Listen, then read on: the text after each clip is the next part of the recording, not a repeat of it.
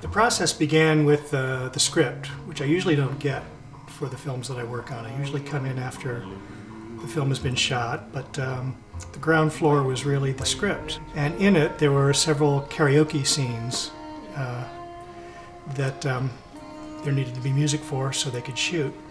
So the very first musical project I had was to create these karaoke tracks. And originally Nicholas had this idea about American country western, iconic country western songs. He decided to go with Thai music. So that was my first musical effort on the film, was creating these Thai karaoke tracks.